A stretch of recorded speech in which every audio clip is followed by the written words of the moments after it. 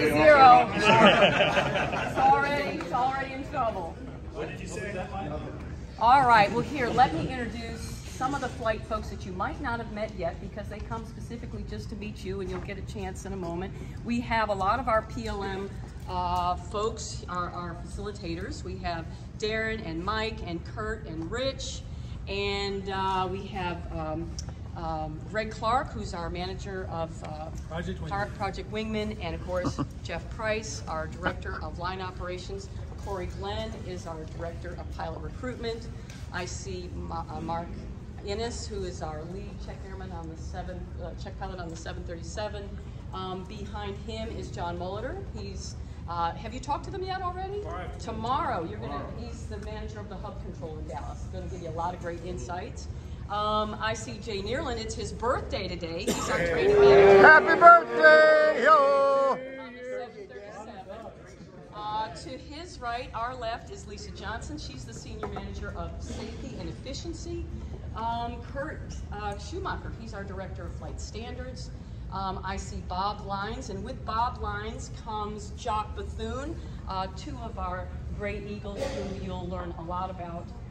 In fact, they are the ones that collected money that got our Knoxville here, so we owe them a debt of gratitude. Captain Mike Green is our director of flight training.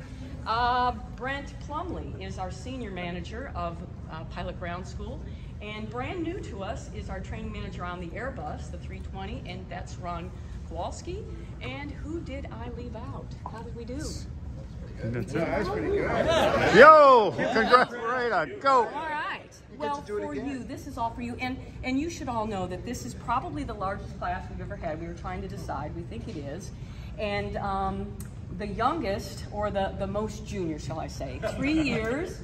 3 years is Oren. He is upgrading to captain with just 3 years. So congratulations to that. But for all of you, you know how wonderful that it is that we're in the shadow here of the Knoxville, the very aircraft that really transformed the industry that we enjoy today.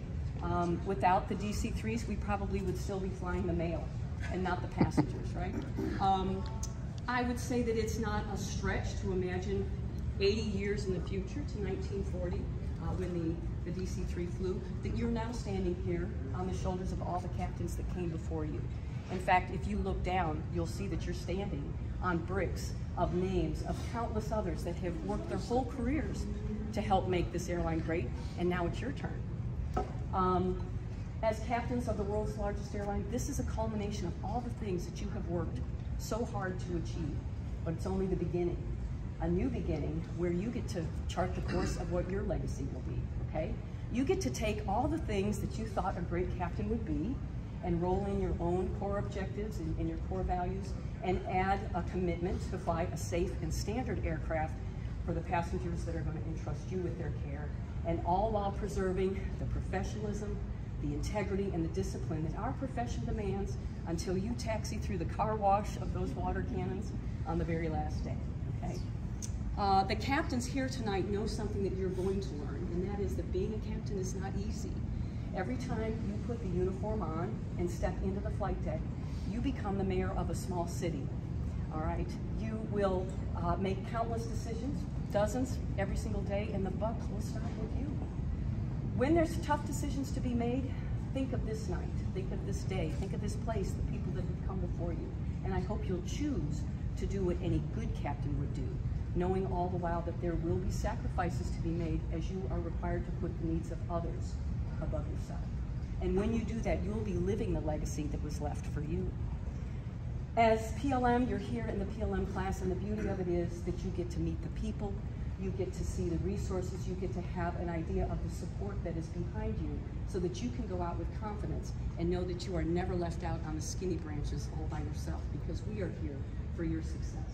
Your success is our success, okay? So let's drink a toast to our newest captains, the great captains you'll be, and the legacies you will leave. Cheers. Yo.